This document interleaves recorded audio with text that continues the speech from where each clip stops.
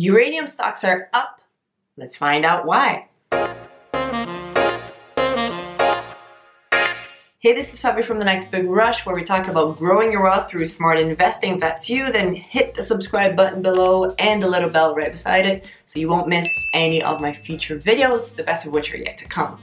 Talking about uranium now, uranium is all the rage right now if you invested in resource stocks, but if you don't invest in resource stocks yet, you have to take a look at this.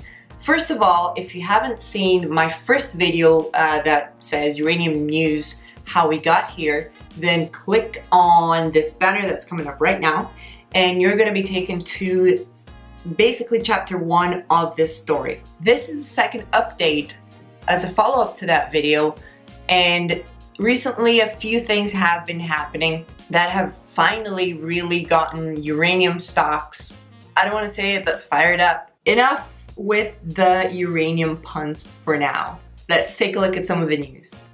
Okay, so let's start off with this Bloomberg piece. US plans uranium import probe that may lead to tariffs. And I chose this specifically because tariffs is not really what Energy Fuels and Your Energy are looking for. They're looking for quotas. So they want to up supply from 5% to approximately 25%. Actually, not approximately, they want 25% of US uranium to be sourced in the US. So uranium that's used by US utilities to be coming from uranium mines, which obviously would benefit these two US producers. So they're asking for a quota, they're not asking for a tariff. What the US will actually decide about this is unknown, but this piece of news says that yes, we have accepted that this might be enough of a worry that we need to investigate. And so they have started investigating. Doesn't mean that the tariff or the quota has been approved, but that they're looking into it. So this will take quite a number of months to play out. I'm guessing anything from 6 to 18 months for them to actually come back with a yes, let's put a quota on and how much that quota would be, or no, let's put a tariff on, etc, etc.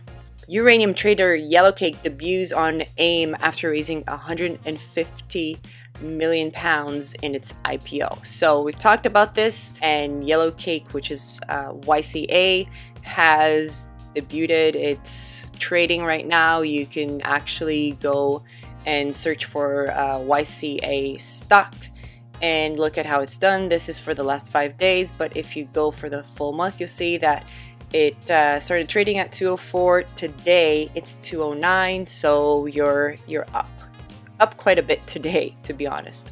Katusa Research, how you can join one of the world's elite investment clubs. So this is about, and I don't know if I can say this, but I'm going to say it anyway. So this is about an opportunity to actually join into a private placement before the company goes public. So it's before the IPO, which if it's in a hot enough sector is almost, and almost with lots of asterisks, almost a sure way to make money right on opening day. And this is, you guessed it, it's a uranium company that is coming public. It's, well, I don't want to talk too much about it because you're supposed to be a Katusa Research subscriber, which I am. Now, petition 232 is important, but the most recent piece of news was this. And today's news, actually yesterday's news, maybe 2 days ago if you're watching this on Friday, Cameco, uranium prices too low to restart McArthur River mine operations. So they have to actually lay off 550 employees at the McArthur River mine, and also they are cutting about 150 positions at their corporate office. So this is not great news if you work for if you work for Cameco in the McArthur River operation or at their office. This is about a quarter of their office that is actually being sacked. Not great at all. I listened in on the conference call, and it turns out, and this is the big piece of news, this is what did it. This is what is making the price of uranium go higher than 25 today. Okay, so the CEO basically said that they're going to incur in costs about $30 million to close the mine and a further $5 to $6 million every single month to keep it closed. So just think about this for a while. They're saying, no, we will not reopen McArthur River for the foreseeable future. We don't know when it's coming back up. If you listen in on the conference call, it's going to be very clear that they are not in a hurry whatsoever to restart this. Obviously, they're sacking a bunch of people, so that tells you everything that you need to know. I would not really guess that they're going to restart this before they can contract at $60 per pound or something along those lines. Little known details, Sachem Cove Partners. You guessed it, uranium themed special situation investment. So this is a private institution and you don't really know what's going on, but this is by Mike Alkin. If you know Curzio Research, then you know Mike Alkin. He's huge into uranium. Search for his name and you'll see one of the best YouTube videos on why he is investing in uranium right now. Rumor has it that this is a private fund of $20 million going all in on uranium. What can I say? That's more money into the market. And a couple of things that have happened lately that have also stirred the pot. The Ranger mine that has been in operations since 1980 and continued into 2012. That is going to be closed, is going to cease operations completely in 2021. They have stockpiles until late 2020. They basically have dug this out a lot and they can't really expand it. Their neighbors aren't happy about obviously having a uranium mine close by, and so it will come to an end. This is actually something that happened quite a long time ago, and I forgot to include this in the last video from Uranium Investing News.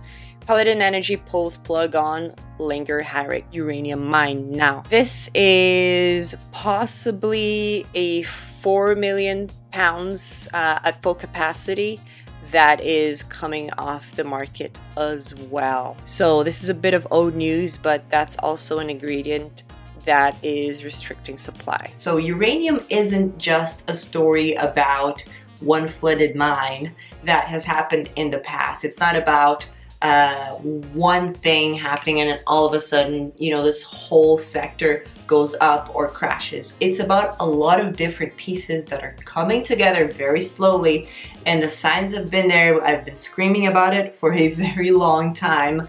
And finally, the market is noticing, yeah, this time it might be for real. So if you want some stock ideas, then go on Twitter, follow Quakes, John Quakes. He is really an aggregator of uranium news in general. You're going to find out pretty much on a daily basis the hottest news on the sector, the spot price of uranium, any upcoming Japanese restarts. By the way, I think we're on the ninth restart, and whatever else happens. I am super excited. One of the viewers of my last video commented and said, like, what do you mean you're early for stuff? Do you have a crystal ball? In, you know, a very tongue-in-cheek, making fun of me way.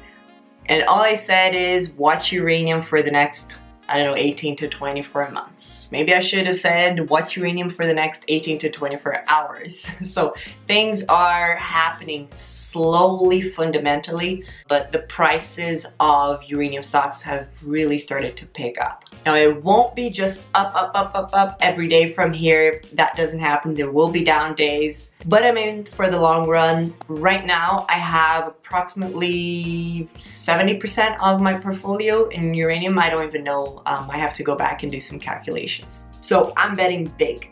As always, do your own due diligence. This has been a sector that has just killed people in the last few years. I started dabbling in uranium in 2014, so if you would have gone in with me, you would have lost a lot of money. But right now, I'm up on all of these investments. Do some research, make your own decisions. Don't blame me. All right, if you like this video, hit like and subscribe because there's a lot more coming your way. Take care.